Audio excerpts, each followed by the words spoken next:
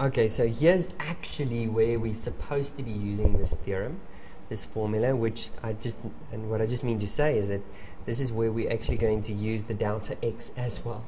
Okay, where it is also going to come into action as well as the rest.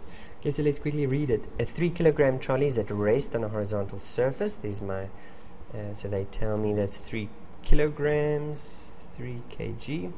Okay, on a frictionless surface, so there's no friction involved here. A constant horizontal force is applied of 10 newtons, so someone is pushing this thing at 10 newtons on the trolley over a distance of 0.25 meters. So if it's being pushed up to that point, when the force is removed at point P, so now they stop pushing it, the trolley moves a distance of 10 meters up this incline until it reaches a maximum height of Q. So it's still got momentum, but then it's going up a hill, okay, up to that point. Okay, while the trolley moves up the incline, there's a constant frictional force of 2 newtons acting on it. Write down the name of a non-conservative force acting on the trolley as it moves up an incline. A non-conservative force is a force that does not conserve mechanical energy. Okay, and there's a theorem that says mechanical energy is conserved in a closed system. A closed system just means there's no external forces, including friction. Okay, so mechanical energy, so while it moves up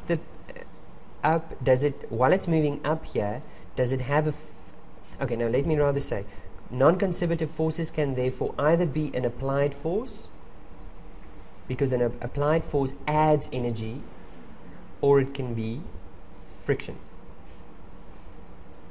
Okay, so while it's moving up here, which one of those two would it be?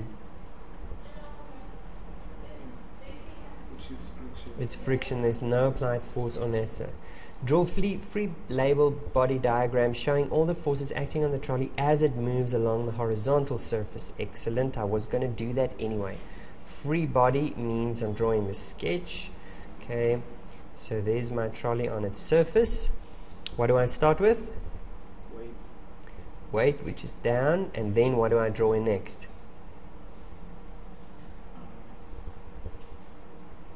What is normal force?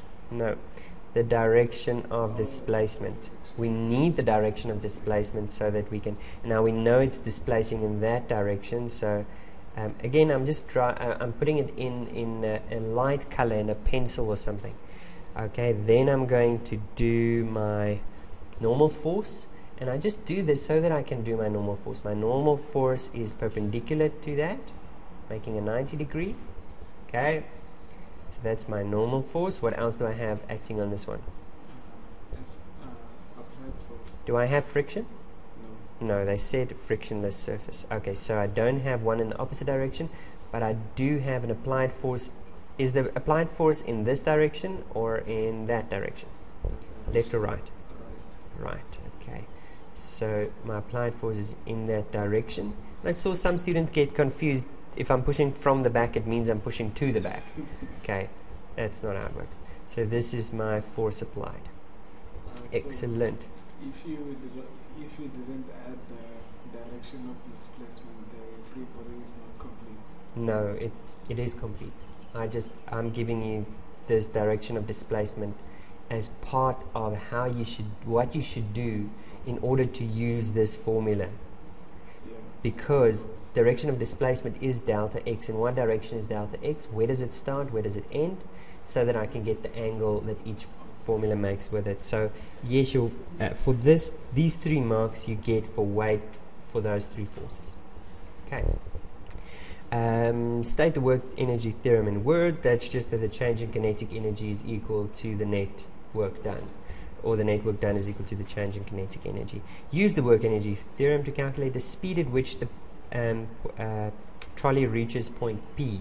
Okay, it is this formula, is work of the applied force plus work of gravity equal plus work of friction equals the net work done. Okay, but actually the work energy theorem states that what I'm going to use for the net work done is the change in kinetic energy. Now the work of the applied force, yes, there is a force applied. The work of gravity, well, gravity is perpendicular to the direction of displacement. Do you see? So gravity is not doing any work. Friction is 0, so this is what I have.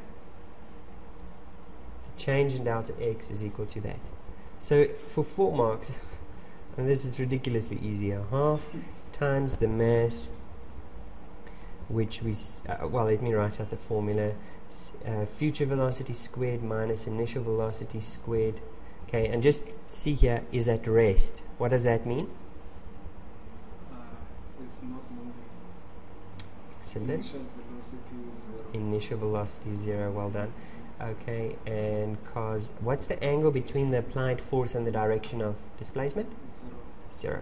Excellent. So what we're going to do is simply substitute everything we have. 3 kilogram future velocities is what we're trying to calculate. Initial velocity, they said, was at rest. The force applied, we know, is 10 newtons. Displacement is 2.5.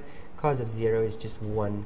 And then literally future velocity squared is equal to 10 times 2 times 2.5. That's 50 over 3. The square root of that gives me what?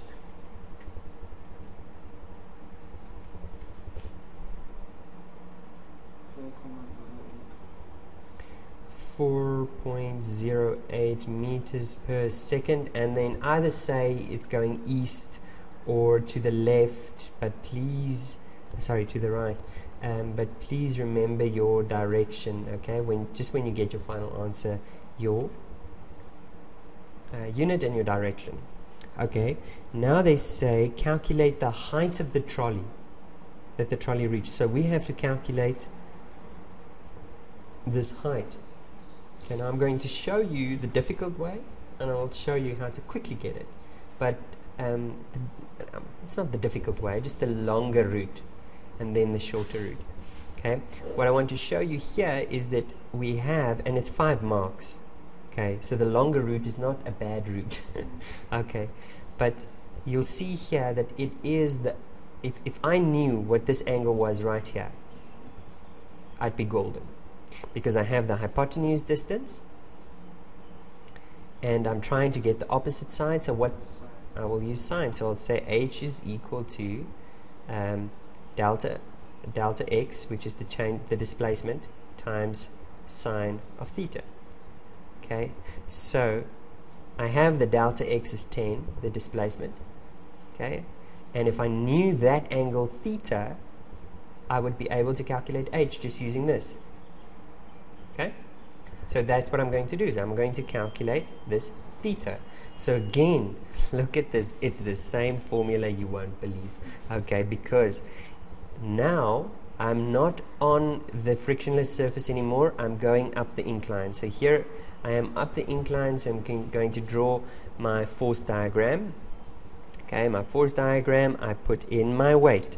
After weight, what do I put in? Direction of displacement. Excellent, I'm going up the incline, so there's my dot. Okay, I do dot so that I can do my normal force. Let's ignore normal force, it's just wasting our time. We add friction in the opposite direction. Okay, we know that this angle here is the one we're looking for. We don't know what that is. Okay, so what other forces do we have acting on it? Only those 2 forces. Okay, there's no more applied force at this point, so it's only those 2 forces. Okay, which means that I can now go and add in my angles. So I know that this is 180 degrees. Okay, theta is this angle that I'm making with this angle here. Okay, would you agree with me that angle there is theta? So what is this angle?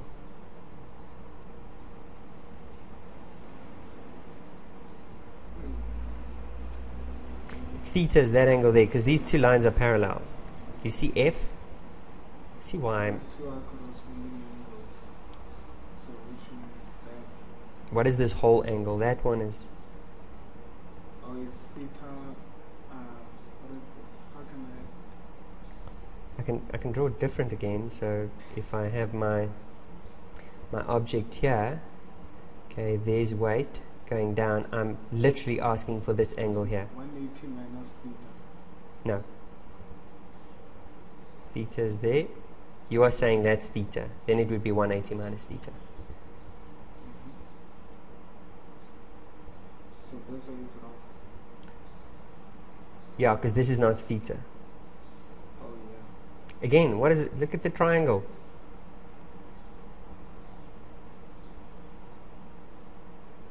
This is the 90 plus. 90 plus theta. When an object is going up an incline, if theta is the angle that the incline makes with horizontal, this will always be 90 plus that theta. If it's going down the incline, okay, then this is the direction, then we'll be using that angle, which is 90 minus theta. Okay, so if it's going down the angle, it's 90 degrees minus theta. Up the incline, it's 90 degrees plus theta. Okay, down, and remember I'm using cos each time. Okay, so cos upwards becomes negative sine of theta. And there you see the negative comes in because up the incline it's stealing energy. Down the incline, cos of 90 minus just becomes sine of theta. That's positive, which means down the incline, gravity is adding to my energy because it's helping me push that down the slope. Does that make sense? Yeah, up the incline it's working against me. Okay, so this is 90 plus theta. So if I 90 plus theta. So if I now write down my formula, we have our network done is equal to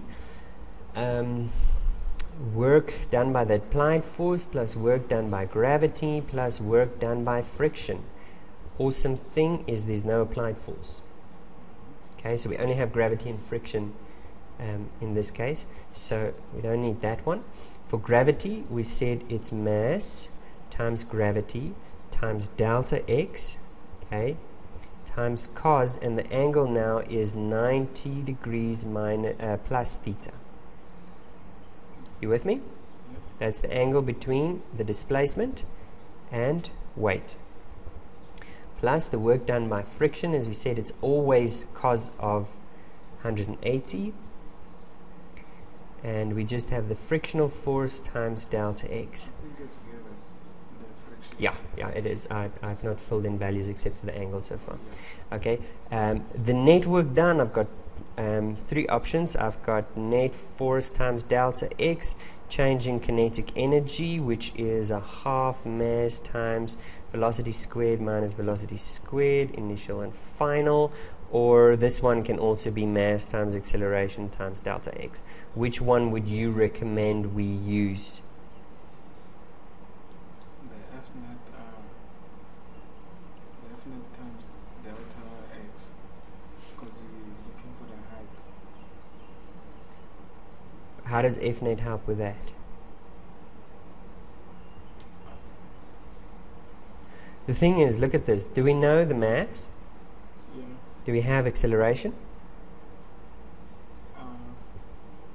No. Do we have? Okay, we have delta x. Okay. Do we have net force? No. In this one, do we have the mass? Yes. Do we have the future velocity? No. The velocity at point Q? No, we don't have. Yes, we do. They say the trolley moves a distance of 10 meters up the incline until it reaches its maximum height. Okay, maximum height means velocity is? Zero. So we have future velocity. Initial velocity is the velocity at P. Do we have velocity at P? Yeah. Yes, that's the velocity we calculated in our previous question. Okay, so it makes sense to use that formula. To use a half mass times future velocity squared minus initial velocity squared. Okay, that's what I'll use. Okay, so a half mass, we said 0.5, was it? No, 3 kilograms, sorry. Okay, it's a 3 kilogram object. Future velocity 0 squared minus initial velocity is 4.08 squared. Be very careful. I see some students square the negative as well. That will give you a wrong answer. One of the students that did it yesterday squared that, giving a wrong answer. So 3 kilograms times 9.8 times 10 times, and this one I'm going to simplify to sine of theta, and then that just makes this a negative, remember, because cos 90 plus is negative sine of theta. The reason why I'm doing it is because I'm trying to find theta. Okay, so I want to have this equation as easy as possible. Okay, plus friction was given as 2 newtons. Delta x is the 10 displacement. Cos of 180 just makes this a negative as well. Okay, so now since I'm trying to solve for theta, I must get sine of theta on its own. Sine of theta is equal to, let's quickly do that.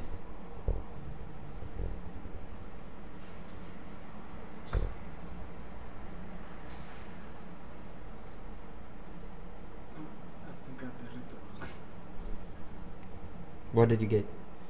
What is this? 0.02. 0.02. Go on, remember. 69. 69. And then it goes all the way. Go 0.034139. The reason why I write it all down is because when I'm working with this ratio, rounding off to 0.2 is going to make a massive difference in my answer. So what would you get theta? And now, of course, we use sine, the inverse sine of this expression. And what do we get theta to be?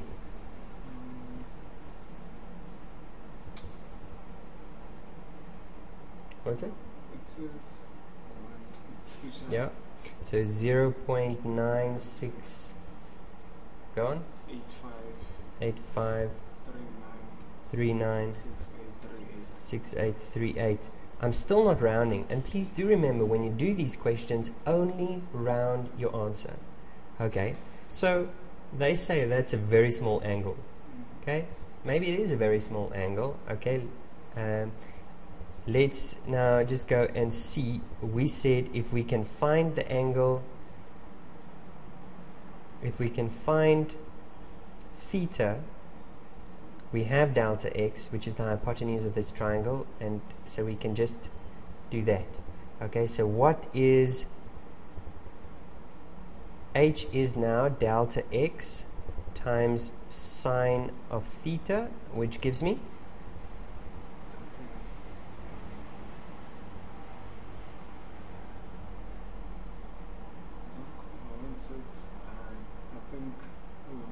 that maybe or maybe not. It's okay. It's 0.17 meters.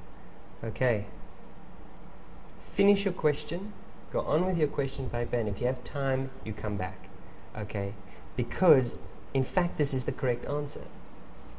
So you would have now spent another 5 minutes trying to find your error, and you had the correct answer. Okay, so even if it doesn't look correct, there's sometimes it's obviously wrong. Like, you know, it must be positive and that you get a negative answer, something like that. But rather write down your answer, go on with your paper, don't waste more time. This is in fact the right answer. Let me just show you the shorter method, and I want to show you the shorter method by showing you this.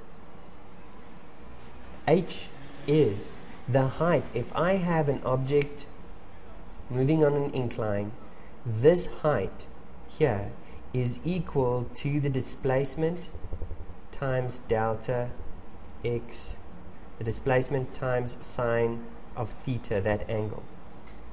Okay, which means, look at this in my formula that I used. This here is